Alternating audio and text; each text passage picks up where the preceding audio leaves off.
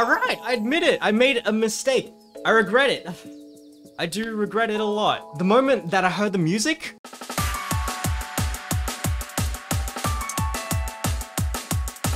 ooh, I knew. And when I reinstalled,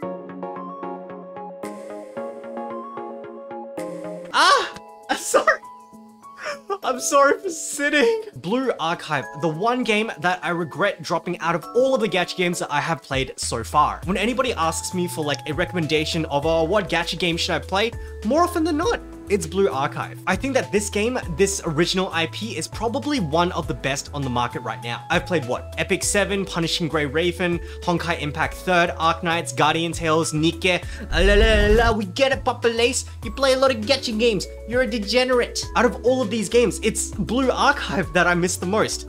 And if you are a Blue Archive enjoyer, you'll probably have a pretty good idea as to why. That first clip I showed, that was the PV for the final arc of the main story. But I know what you're thinking, Papa Lace, you don't even read the story. Ha! I will have you mongrels know that I have evolved into somebody that reads Blue Archive story and Precon story. As for the other games, I'm still working on those ones, okay? And before we go any further, this video is not sponsored. Yes, I used to be sponsored by Blue Archive, but this is 100% my own opinion. And so in this video, I'm going to talk about why exactly I like Blue Archive so much, with an emphasis on what I call the soul, but also some more psychological aspects for me in terms of gacha games. Honestly, I'd really like your opinion on both of these aspects, especially the psychological one, because sometimes I don't know, just tell me what you think. And so after watching that PV about 6 more times, I went out to look for a little bit more information in terms of what's going on in Blue Archive.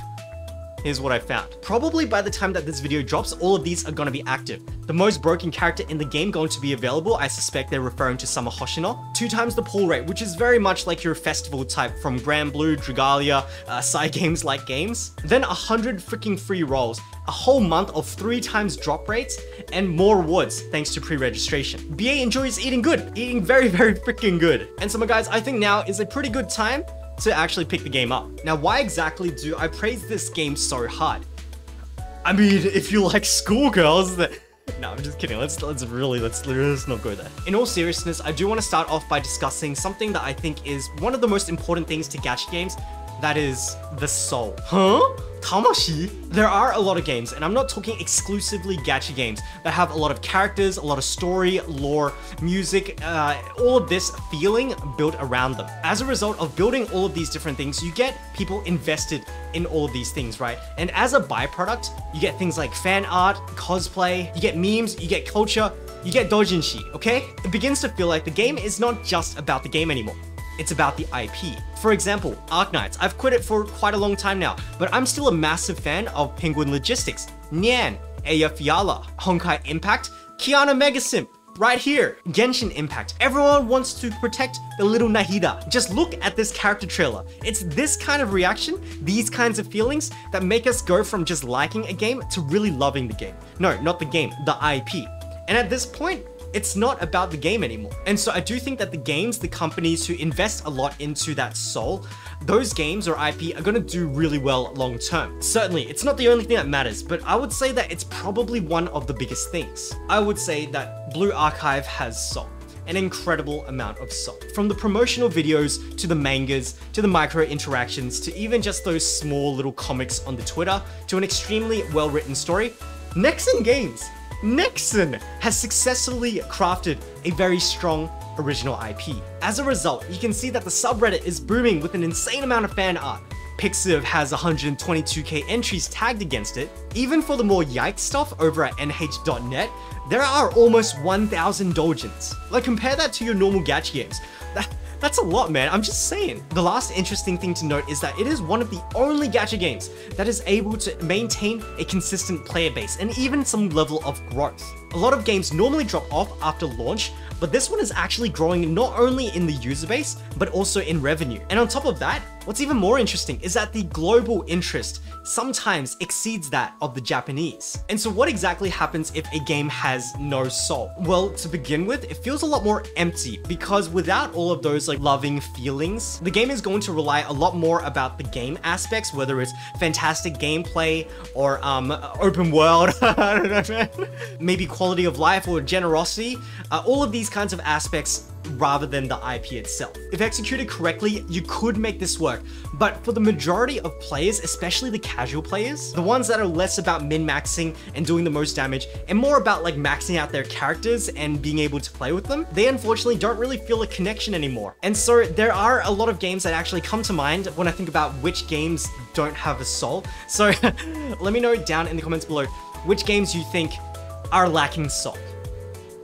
And so the next thing about Blue Archive that I do want to bring up is that it always feels like the devs are on our side. They're constantly banning hackers. They brought over the 200 spark system from JP down from 300 on launch. There was an account deletion button to assist with rerolling. They're even maintaining 2 versions of the game, a teen version and a 17+ version. I actually cannot remember a single time, a single major negative event aside from that VTuber incident. Yeah, some parts of the game are probably more contentious than the others. The more cultured aspects, I guess, with the war, corrections, whatever you want to call it. But at the end of the day, Nexon has built an extremely strong, lovable IP. Actually, whoa. We'll come back to that epiphany. We've got a diverse cast, ranging from a little Stalin lookalike with fake mustaches to chocolate bunnies to very pale girls in wheelchairs. We've got a well-crafted story, starting with what seems like a bunch of cute girls doing cute things, and eventually leading to darker themes such as murder, mind break, depression, and extreme bullying. And so I know that I spent the majority of this video talking about a whole bunch of different concepts that you probably would never think about in terms of gacha games. But I do want to finish off by saying that it is actually just a really good game overall. The gameplay is actually really fun with a decent auto mode and potential for outplays via manual. It's got a lot of great QOL, such as skips in virtually every game mode within reason. So like maybe you do 1 raid hit a day, skip the rest. You've got standardized gear, so you don't have to spend 6 months rolling for, I don't know, some speed set. A very, very low maintenance base system, which is always really nice. And a lot of premium currency. I remember when I was still playing, I think we'll get it, I can't even remember. It was like 1 spark every month or 2 or something. The thing that really stands out to me though is that all of these things, plus the general vibe created by like the character, the micro interactions, as well as the music, especially the music, it really makes for a memorable experience. And so speaking of the music, after having left the game for a couple of months, I had actually forgotten a lot about the game. But oh my lord, the moment the music hit, whew, it was nostalgia city. The only other time that I've ever had this feeling was from another game, an older MMORPG called MapleStory, which is coincidentally also made by Nexon, hence the epiphany. When those tracks come on, oh my god, it just takes me back. You can have a look through every single MapleStory OST video, and there are gonna be thousands of people reminiscing about this game. And so what about me? Where does that place me? I've already quit the game. This is the psychological part. The reason that I quit this game was because of my time struggles at the time. I unfortunately had to give up some gachas, and at the time, Blue Archive was the one that was slightly taking a little bit too much time. I was also letting it slip, like missing dailies, missing raids, missing events. It's kind of like, you know when it's about time to go. I think that might have also been the time where I went really hard on Tower of Fantasy, just looking for something to blame. And so I quit Blue Archive all of those months ago. And this might be the first time that I actually crawl back to a gacha game.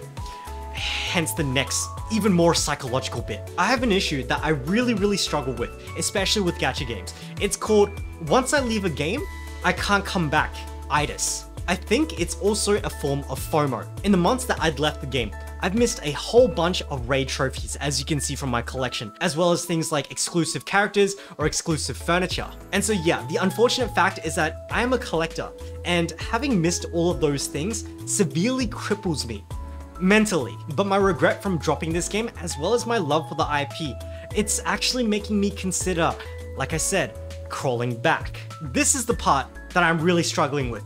You guys need to let me know what you would do in this scenario. I hope you can understand where I'm coming from. And so my guys, I am going to leave the video there. This is a different format. Let me know if you actually enjoyed it or not. But you already know the drill. Like, subscribe, with notification bells. And so, as all good things must come to an end, my name is Lace. Thank you guys so much for watching. I'll catch you guys in the next video. Bye bye.